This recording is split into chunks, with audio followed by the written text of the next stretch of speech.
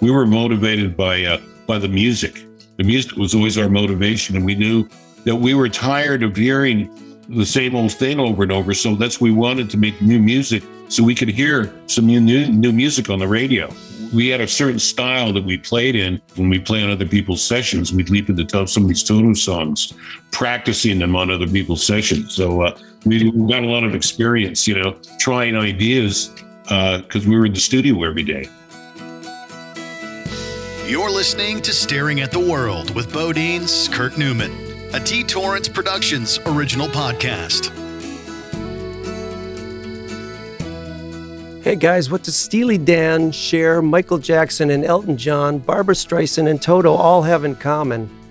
Mr. David Paich, stick around for my interview.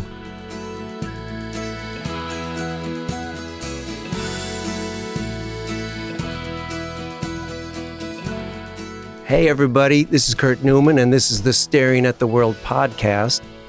If you've listened to music in the last 50 years, you've been hearing the music of my next guest.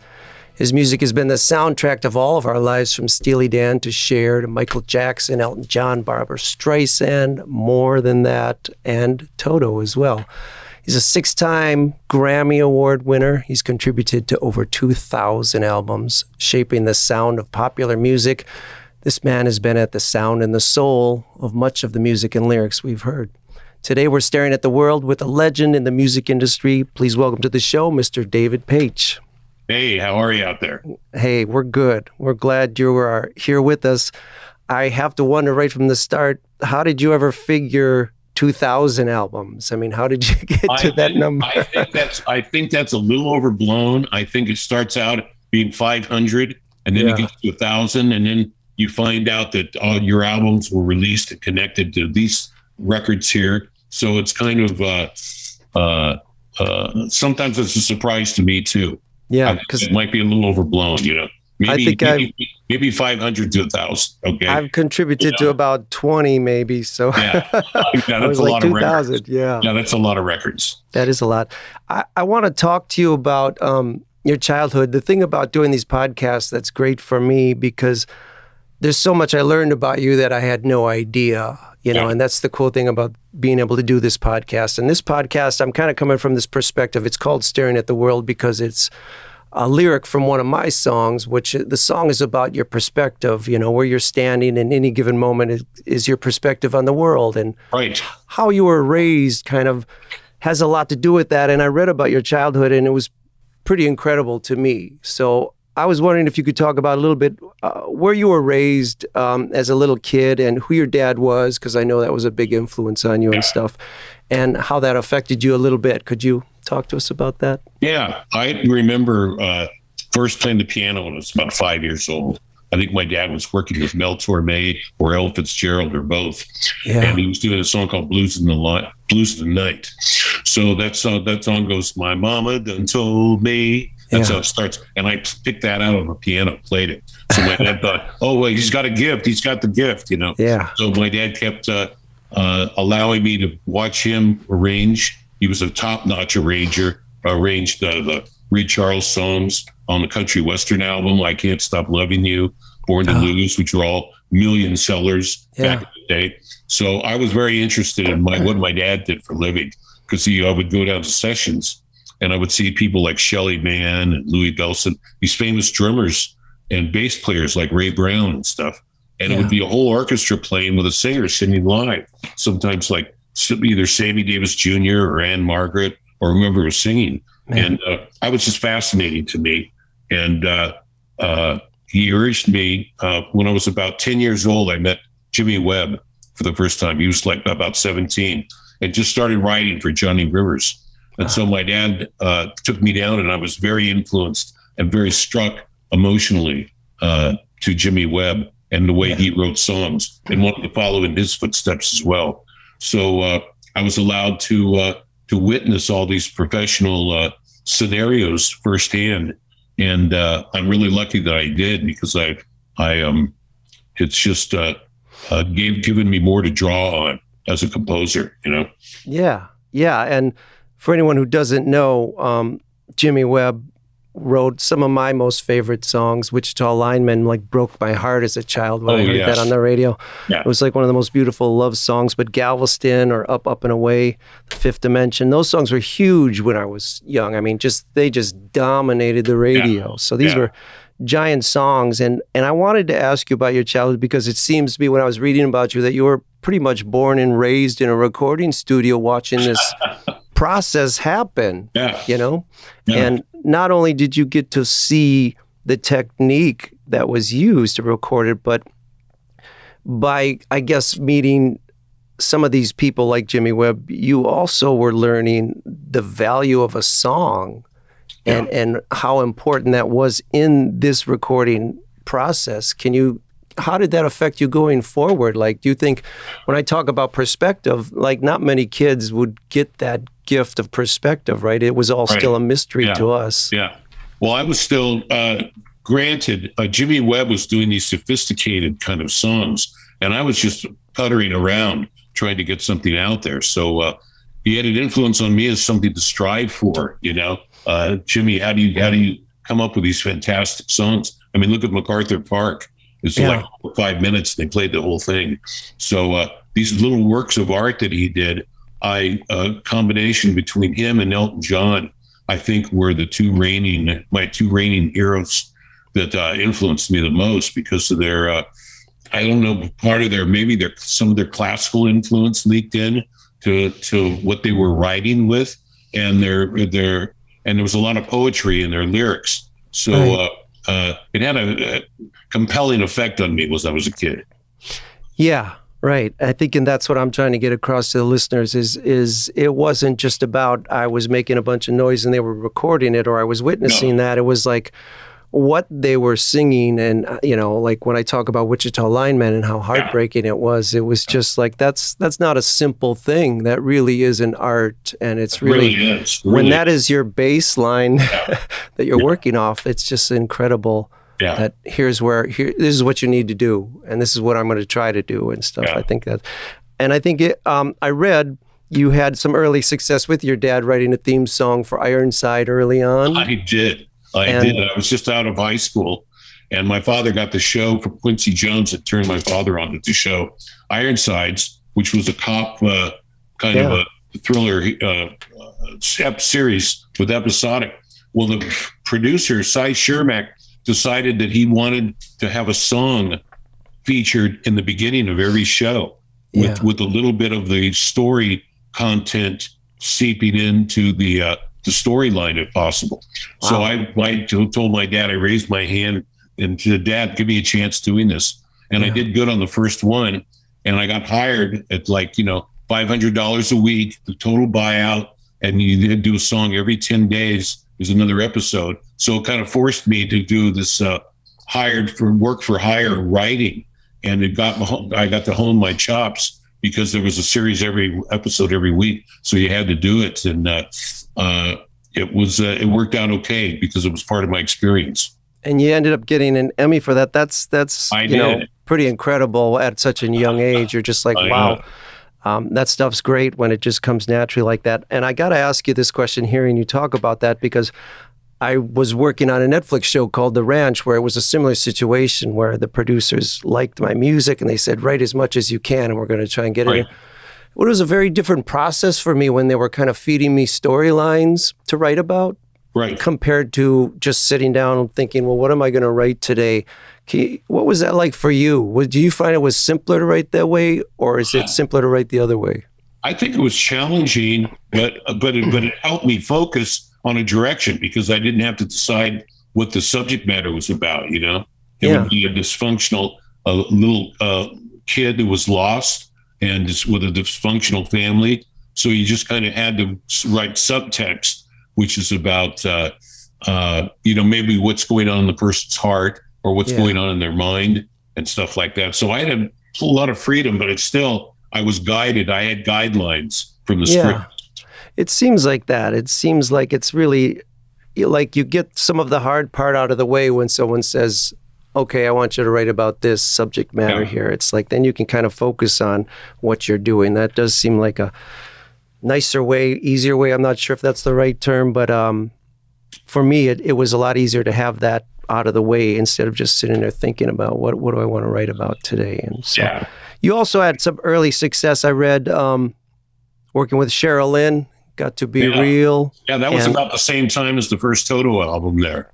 You know, in between that, I worked with Seals and Crofts. What was like my first hit record was Diamond Girl. I played on when I was 18. And after that, I worked with Steely Dan and then Boz Scaggs. Yeah, I wanted to ask you about that because everybody knows Boz Scaggs, Lowdown. We heard that song the same. I mean, these were huge, huge songs. But getting in the door for Steely Dan, if you're a musician, you know, that's not always a simple or easy process. No. They were very particular about the musicians they wanted to let in the door. And even then, if you would actually make it onto the record, they were very particular. And so how did you manage to get in the door for that project? Jeff Porcaro became friends, met their guitarist, Denny Diaz, who played on the Pretzel Logic album. Right. And Denny at that time was mixing their records and recording them too. He was a full-fledged engineer. Really? So Jeff said, Denny said, Jeff asked him, if we could come down there, and said Denny, they wanted to hire us to play on one tune, which was Night by Night. So they liked us so much that they ended up having Jeff play on, I think, called Parker's Band. I think it's on Pretzel Logic album. And then we followed up with, on the Katy Light album, myself and Jeff, we got to play on Black Friday and Dr. Wu on the Katy Light album. So they were very particular, and they just thought of us as session players, as we could come in and do a specific function for this song. They're very particular, very logical. Yeah, and they would even, I think, maybe I'm wrong, but even when it came to leads in a song, they might cut between 2 or 3 different players sometimes. Oh yeah, absolutely. That's a tough one to walk in and do. I mean, that's just legendary as far as I know, trying to get in those sessions and have something like make it onto the record. It certainly is. It's a big deal. But you got to work with so many people, I was reading, and the list is so amazing. Like there's so many different artists, and I saw like Mötley Crüe was on there, and Quincy Jones, of course, Pink, Aretha Franklin, Miles Davis, which is incredible, Ray Charles, like you mentioned, and stuff. These are all well-known, big-time singer-songwriters, and getting in on those sessions like that. Especially Miles Davis, that was a big one, Yeah, where he was recording in my house. He wanted to record Human Nature, a song Steve Porcaro had written for Michael. And he thought it had a great melody. So he recorded it in my house. And Steve Lukather and I had written a song called Don't Stop Me Now, a slow jazz ballad. And we asked Miles if he would put we would play a solo on it. And he said yes. And that was just, we were blown away because he usually turns down everything everybody asks him for. So when we were pleasantly surprised. Of course, we had a friend there, Tommy LaFuma, big record guy, who was a friend of ours, who kind of was liaison between us and Miles at the house. So it helped Miles make his decision there a little bit because we were friends with Tommy, Do you think you got to work with so many of these people, or you got in the door, or you got calls from so many of them because, like we were talking about at the beginning of this, you understood not just the process in the recording studio, but you understood about songwriting being such an important part of it, whereas even just the melody of something can be such a big part, and the lyrics, but it all has to work together so well. And do you think like all of that was part of it, getting in for those artists? I think so. I think the fact that I approached piano playing from a songwriter's point of view, I would come in, if they had a little ballady kind of thing, sometimes it would sound reminiscent of an Elton John song. So I was familiar with all these styles, and I could play like I was the singer, a songwriter. I would just play those kind of parts as opposed to just going in and flailing away on the piano, Right. I was sensitive to each artist and their songs. I tried to approach it like I would do if it was my own personal song, and play, mainly keep your part real simple and try and stay out of the way of the vocal, Yeah, which I think that's really a gift. Again, I probably came from your youth and watching the whole process and how it's all put together, because I've hired many musicians, and you see that all the time. There's people who are like, this is what I do, man, and you're just like, okay, thanks for that. Or someone like yourself who might understand it's not about you, it's about this song. We're trying to create a sound together, and all these pieces have to fit together to make it work. Right. And somehow it seems like you understood that probably from your early perspective, and you got on these records, but then you get a call to work on the biggest record of all time. You tell me about getting the call to work with Michael Jackson on the Thriller and the Bad records, because there's not a person on the planet who hasn't listened to you if you're playing on that record, right? Yeah, right. That was started, I have to go back to when I was 14, I met Quincy Jones. My dad, again, did the Ironsides about 4 years later. We did that. But my dad was arranging for Quincy Jones on his solo records. So I got to go to Quincy's house and meet him firsthand. And once you are in Quincy's family, like I was brought in as a family member here. He's like, I would call him Uncle Q, Yeah. And later on, when I was doing sessions, some of the guys in my band, Steve Porcaro in particular, was doing Quincy Jones sessions. So Steve invited me down, and I got to come down and watch a session, and they had me as long as I was down there. Steve says, why don't you let David play this part that you're trying to do? So I started playing a couple of parts, and the engineer really liked me, Bruce Swedeen. So they recommended that I stay down there and keep working. And I did a couple different albums. I think it was James Ingram, and one was Donna Summer's album we did. And then the Michael Jackson thing came up after Off the Wall. Quincy was going to produce another album, so everybody was kind of very eager to get on that record, you know what I mean? And everybody knew it was going to be a great record. Of course, no one knew it was going to go through the roof ceiling and be the biggest selling album of all time here. But again, it was just by trying to be in the right place at the right time, and knowing, and when you finally get your chance, coming through with the right parts and playing the right parts, And there's very select few people that he uses, which is Craig Fillinganes, David Foster, and myself, playing keys. And then there's, Steve Porcaro, Michael Boddicker on synths, JR and Jeff Porcaro on drums. It doesn't go too far outside that circle.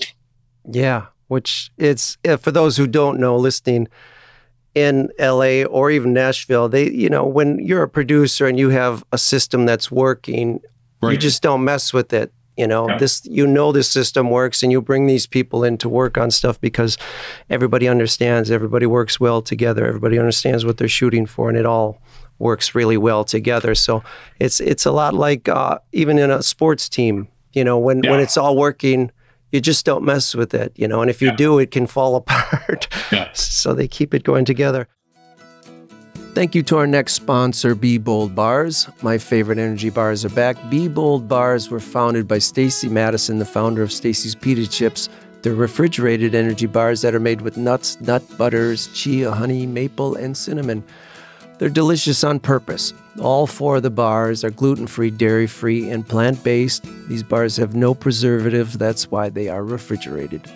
They hold only great taste, but are such a great alternative to all the garbage that you can get out there trying to find good food.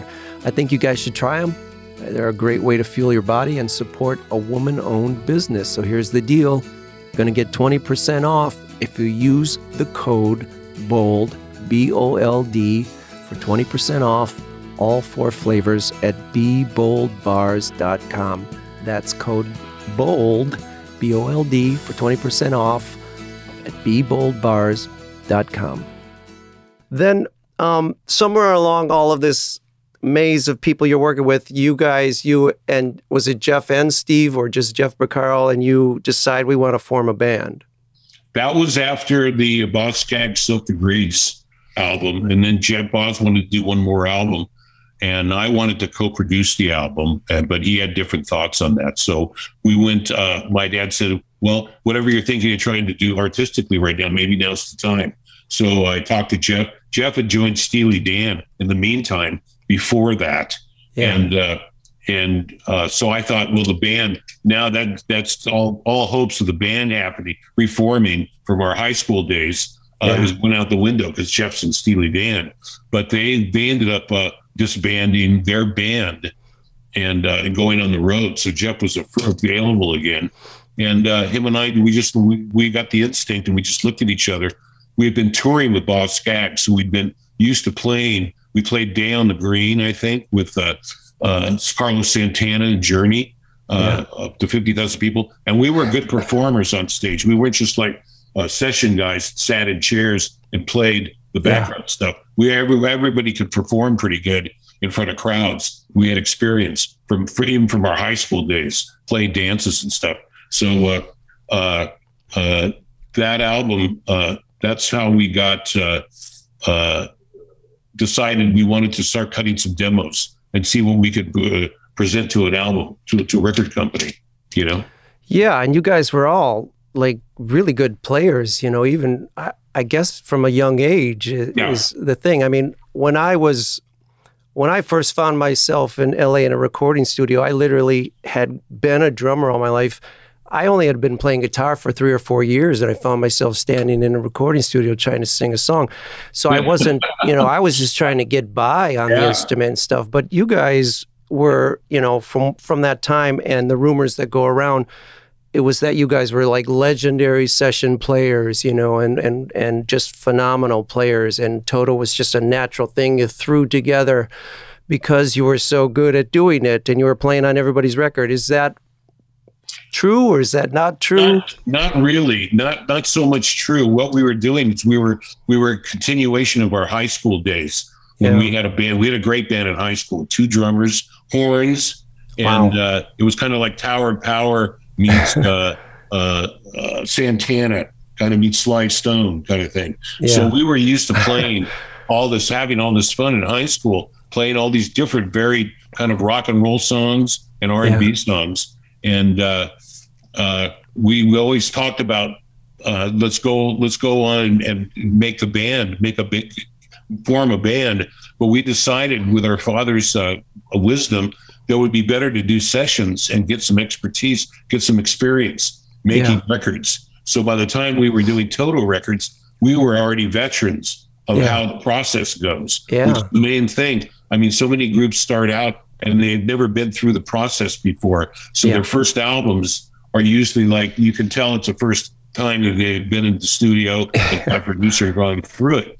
And where we were experienced enough where I think our album sounded like a 3rd or 4th album in to our artistry, you know, when we came out with our first album here, because, but we were still trial and error and everything. I hadn't sung on, I'd sung on a couple of things for Ironsides, but I hadn't sung any lead solo. I wasn't a lead singer. And we just kind of, by doing it by hit and miss, we went in the studio and I played mini mode bass. Me and Jeff kind of made the first demos together. Then we added Steve Lukather on guitar. That was his audition, which he passed with flying colors. And, but I was learning how to sing and trying to come up with a way to double my voice so it would sound presentable. And then we finally found Bobby Kimball, who was in another band that I was asked to produce, but I didn't. It was called SS Fools.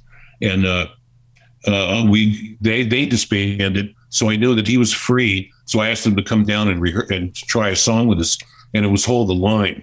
And we all just looked at each other when we played Hold the Line the first time, and it sounded damn near like the record does the first time we ever played it. So we knew we had a band, and we knew we were onto something. That's a really cool story. For me, it was the opposite. I'll just say our gift was how green we really were. You know, the first time I ever got on a plane was to be flown out to the record company out in LA, right? That's how green I was, coming from Wisconsin, barely knew. So, you know, that's okay. If that's what you got in the studio, you know, you kind of go with what you got. And so, like, that's what we went. But you guys were so good at what you did already, again, because of your childhood. And a lot of growing up around LA, the entertainment industry is kind of natural to you, you know. In Wisconsin, nobody knows about it. It's all just something you see on TV, you know. So it was all like I was learning. It's the Milwaukee sound, isn't it? That's what you guys had. That's right. That's right. Lots of beers and lots of energy. That's great. That's what we got. But I was watching your interview on the CBS Sunday Morning, and you were talking about the critics saying you sounded like a Tangerine Leisure Suit. And I wanted to talk to you about some of the critics and stuff like that, because I remember people dissing on ToTo when I was young, but your stuff seemed really complex to me. And I remember listening on the radio one night where they played the ending of Rosanna. Yeah. You know, it wasn't the radio single version, it was the extended ending. Oh, yeah, sure. And I had never heard that before. And when I heard like Lukather going off on his jam and playing it out like that, I was just like, this is not simple stuff. I mean, even Jeff Becaro's drum beat, that doon to doon to ga to doon to doon to doon to ga. It's like, that's not, these aren't simple parts. And I was like, I couldn't make sense of why people were saying this when what I was hearing was not simple at all. It was complex, really good music. They're very elusive. How technical some of the parts are. They just make them sound simple, you know. Right. But believe it or not, though, these guys, Steve Lukather and Jeff, when they were each 15 years old, they played as good as they did when they were 25 years old. I mean, these guys were phenomenal players. They even made me open my eyes as they had raised the bar so much for me coming into that neighborhood of where Jeff Porcaro had a band together. And that was the high school band that we enjoyed. And then Steve Lukather and Steve Porcaro took over that band when we left high school to go out with Sonny and Cher, play live with them on the road. Steve Lukather and Steve Porcaro took over the high school band and kept it going. So that's why they became part of band members, because we were all in each other's bands in high school kind of thing. So you're right, though. LA was the music center of the world. I think more Nashville. I think Nashville is more now. But they did a lot of sessions, and we were around all those session players. And Jeff Porcaro's father was a professional drummer and percussionist. So we were always right there on the foreground of beginning to hear, meeting all the professionals and getting to listen to them firsthand. And again, it's being there at that time in LA, where 70s and 80s, some of the best music was being done, in my perspective. But your bass line for not just the players now are just phenomenal, and the songwriting's phenomenal, and the engineers are phenomenal. You just had the best of the best out there kind of at the same time. And so you had to be at that level, right? I mean, if you were going to succeed, you really had to understand this is the starting point, right? Yeah. You think that pushed you guys along quite a bit, like knowing that? I think so. We were very confident at the time that we could do this. Yeah. You know, it wasn't just we all met in the studio and we decided to form a studio band here and do that. That was not it. We were motivated by the music. The music was always our motivation, and we knew that if we wanted to, we weren't, disco era was getting infused into radio so much that we were tired of hearing the same old thing over and over. So we wanted to make new music so we could hear some new music on the radio. Making our own. We had a certain style that we played in, which we used to kind of leap into these endings when we play on other people's sessions. We'd leap into some of these ToTo songs, practicing them on other people's sessions. So we got a lot of experience, trying ideas because we were in the studio every day. Yeah, and you understood though. It wasn't just about that energy of making a great performance on a recording. It's like the energy that when you bring it to an audience, the energy they bring to the whole event, the whole energy that's happening in the room was a really magical place. And you guys wanted to be part of that as well. Absolutely. I think we understood the audience dynamic. And that's why we geared our albums to go out and play it live. You know what I mean? Well, the first album. Right. Which is, I always wanted to have a couple songs that were just geared for live, and then some beautiful songs for listening. And you try to write a song or a record that's balanced that way. Right. I want to talk to you about why we're really talking today, which is that you have a solo record coming out, or is out. Is it coming out yet? It's out on August 19th. August 19th, I'm sorry. And Forgotten Toys. I want to talk to you a little bit about that. Okay. I've been listening to it at home. It's really nice. I've really been enjoying it. Oh, I'm glad you like it. Yeah, and a couple of things I want to talk to you about on it. For one of the things I noticed right away that I've been talking to people forever about is the song is 7 songs. It's not 17 songs, which is something I really like. I've been trying to make the case for shorter records for a long time because I think you're able to absorb a record better that way. And if you grew up at all in the time when we played vinyl, there were limits to what you could put on a record. So they had a natural personality to them based on just those songs that got on there. And I really like that about this record. I released a new record in June that has 10 songs, but I always try to keep it down to that number. That's good. So was it a conscious choice for you to keep the number down? It definitely was. I had a couple extra songs that were candidates.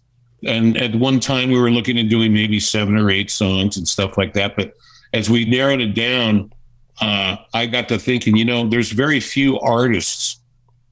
So my favorite artists, I can barely listen to 12 or 13 songs with the greatest artists. And we all know who they are out there. All the top guys.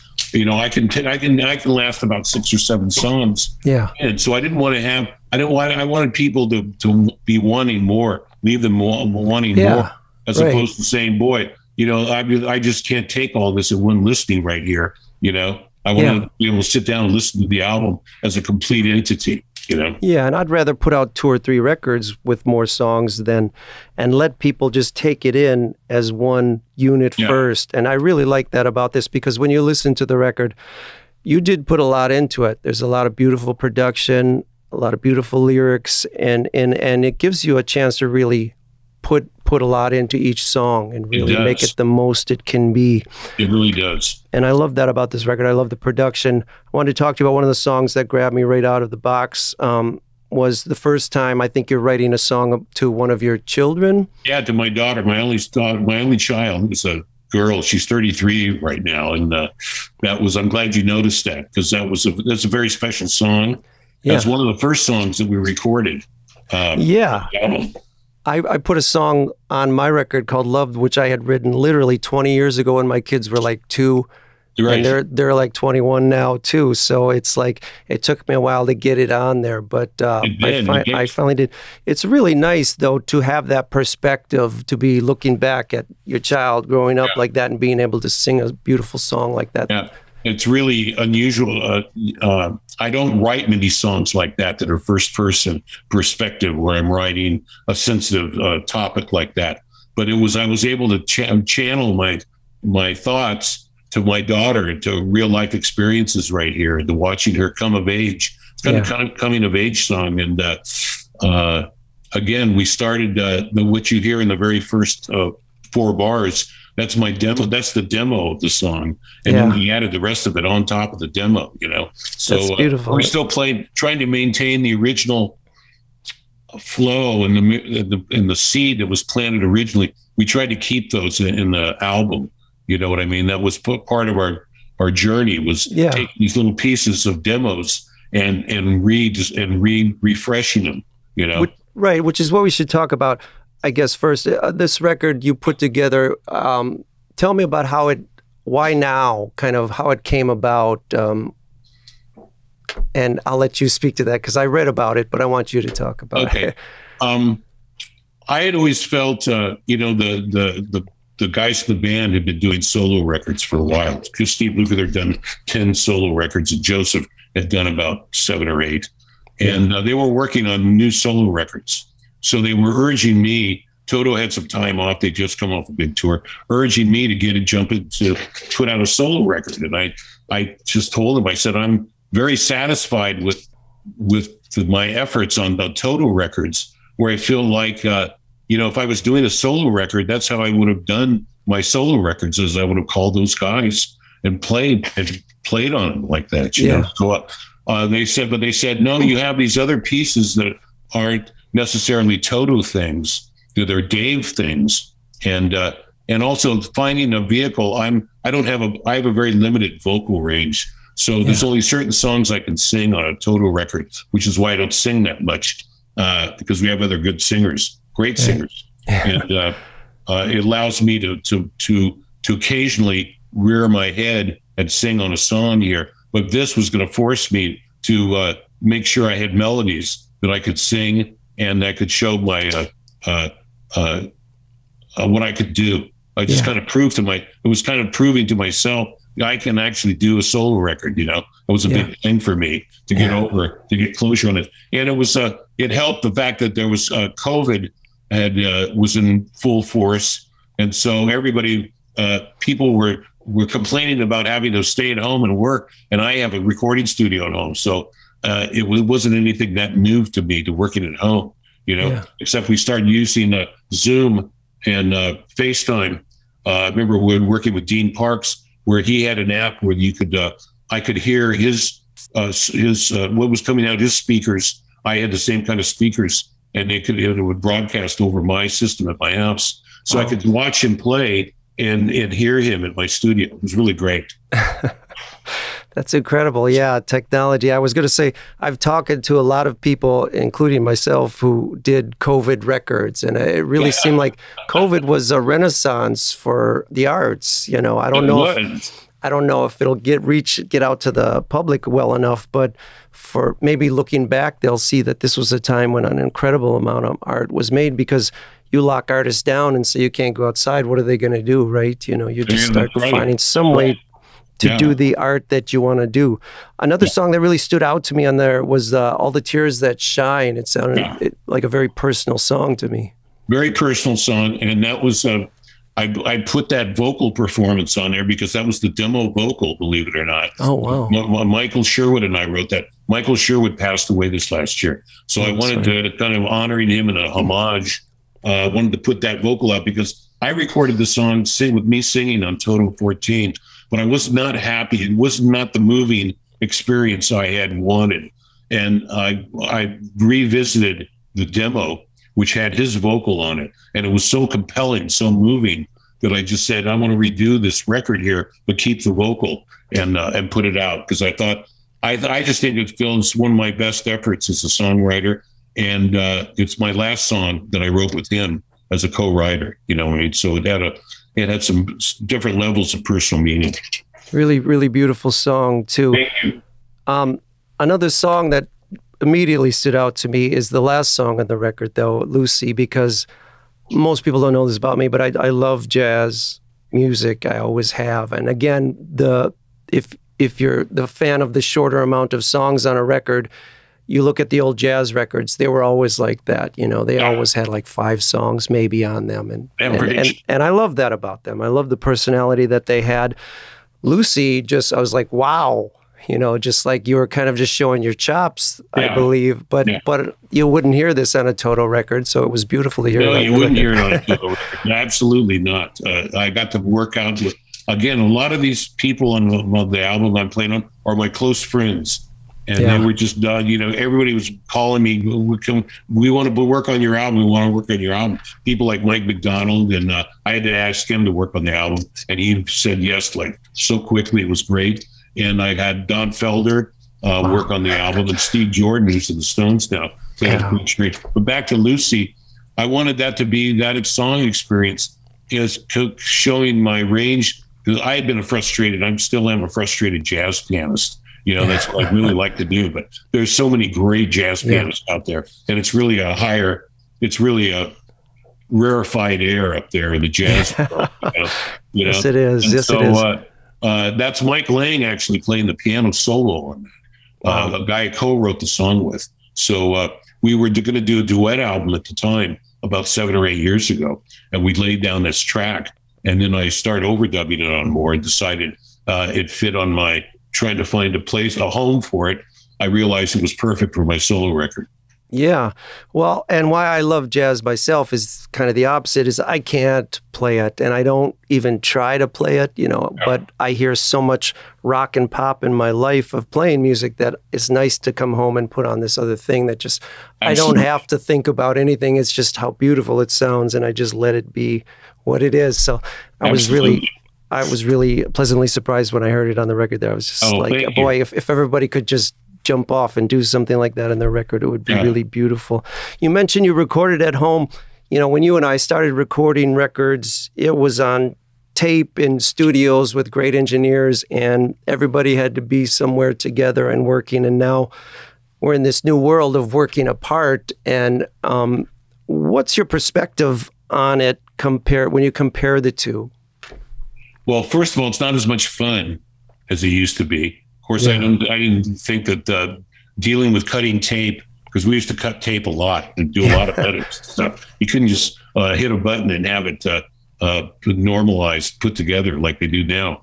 But I think everybody's missing a step from the old days. And I'm not one of these old guys that says, hey, the old days were the best and everything. Yeah. Because I think it's challenging for musicians, and I think only musicians that have experienced some of the old days where you were in the room making it, I think the technology is more comfortable in their hands because they know what to do with it. They know how to respect the technology. You know what I mean? Where I hear guys are doing hundreds and hundreds of tracks of overdubbing. You know what I mean? Yeah. In Pro Tools and stuff like that, where I try and keep it down to under 100 tracks now on my own personal stuff. It's still challenging, but I find that you use some of these techniques like bouncing down and just grouping stuff come in very handy.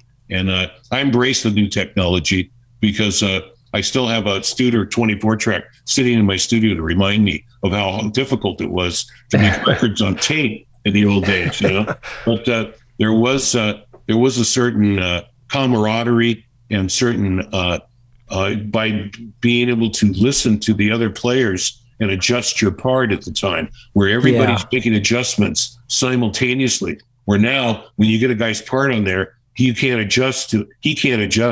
You have to play a part that fits in with everything. So it's challenging in a different way. Yeah, I keep wondering though, if somehow, you know, there's a book called Recording the Beatles that I read a while ago that was talked about how they recorded all their music and in a way they were using the technology they had at the time, just like we do now. But I keep wondering if there's going to be a time where we take this technology but still kind of get back to that bunch of us in a room playing music together again.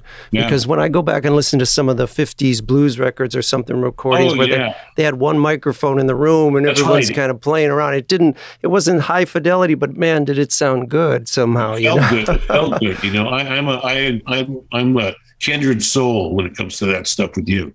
You know, I love the way when something's more raw and less microphones, and just kind of capturing it, you know what I mean? I yearn for those days to come back when we could do it, you know what I mean?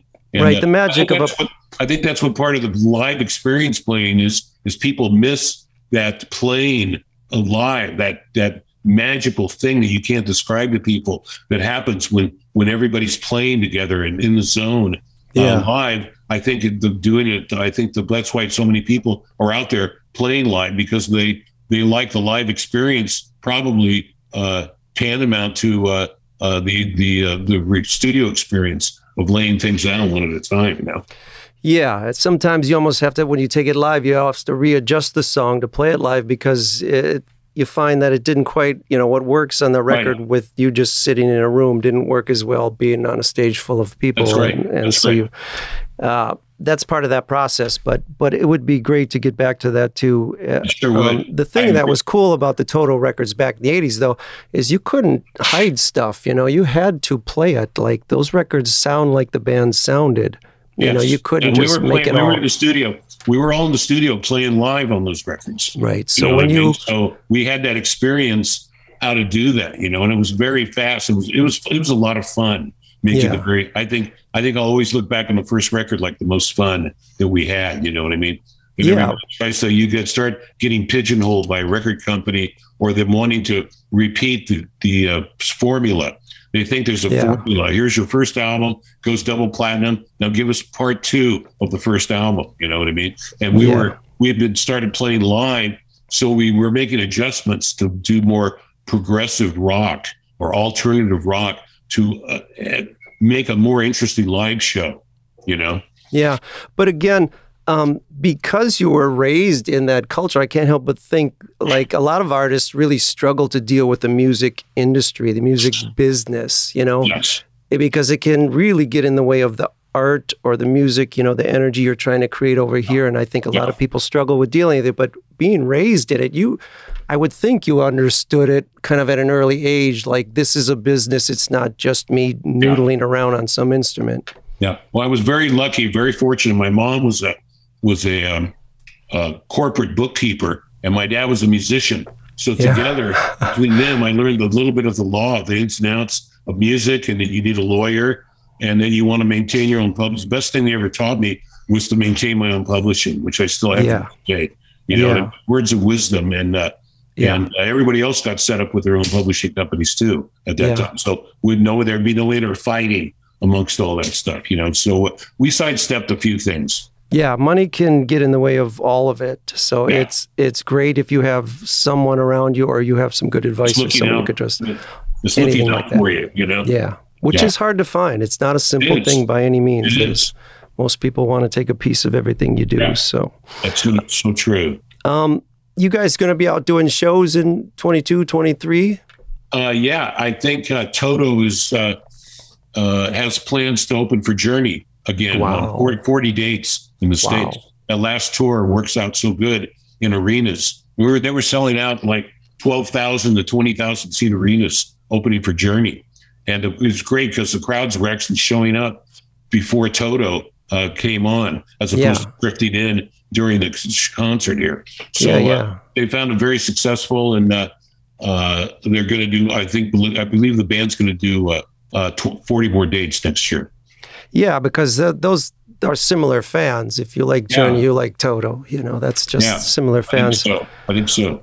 Well, man, I really want to thank you for sitting down and talking to me. I learned so much about you that I didn't know, and it was really enlightening. I've been a fan of your music since way back when. You know, I can't play as well as you guys play, but I'm in awe of it. I think it's so good, and I love what you do. I want everybody to go out and look for David's solo record, Forgotten Toys. Comes out in August, so we'll be looking for that and give it a listen to. It's a beautiful record. It. And thank you for those BoDeans records, man. Yeah, man. Thank you. Well, we're still putting them out and still playing like you guys. We still keep going out there and playing. Because I'm going to have to do some catching up and seeing what you're doing lately. That would be awesome. Yeah, I put out a record in June. Oh, okay. I got a song from my kid too. Is it a solo record? No, it's a BoDeans record. And you know, for me, it's always different to... right. I love it. Because I did this record myself, but there's the way I distinguish BoDeans or a solo record is BoDeans record is a guitar-driven record, and my solo stuff comes from my drummer background, and it's a rhythm-driven record. So that's how I separate the two out. So we're going to hear a different side of you on that too. Anyways, I hope you come check us out. I hope to see you somewhere on the road or somewhere, because I hope so. I hope we can hook up. I feel like I know you forever right now. You know what I mean? Great, man. Yeah, me too. Yeah, listening to your music late at night on the radio. It was a beautiful thing. Oh, great. Thank you very much. Take care of yourselves. Thank all of our fans out there, fans, friends, and family for their support. Because as you know, we wouldn't be anywhere without our fans. That's right. That's right. And if people need information on where you're going to be, is there a website they can go to? Look for me on Instagram or Facebook or ToTo.com, ToTo99.com. Yeah. Our Facebook thing, We'll do it. Otherwise, look for David Paich, Forgotten Toys, and I'm sure it'll come up on the internet. Spotify. It'll come up on Spotify. Yeah. Too, Okay. Well, you take care of yourself. I hope to see you soon. Okay. And Amazon. Amazon and Spotify. That's right. That's right. Okay, good to see you. Nice to meet you. And you as well. We get to do this again sometime. I hope so too. Take care. Thanks a lot. Appreciate it. Bye. Bye. There you have it. Great interview with Mr. David Paich. I really enjoyed researching him because there's so much I didn't know about, and listening to ToTo's music as a kid was really inspiring to me. So I really enjoyed it. I hope you guys did too. Please subscribe to the podcast. Send it around to your friends. Go everywhere that they play podcasts and subscribe, because otherwise I'm just sitting here and I want you to join me. So please join me staring at the world with Kurt Newman. Thanks for listening to Staring at the World with BoDeans, Kurt Newman, a podcast about creative innovation. Please be sure to download, subscribe, rate, and review, and keep listening wherever you get your podcasts.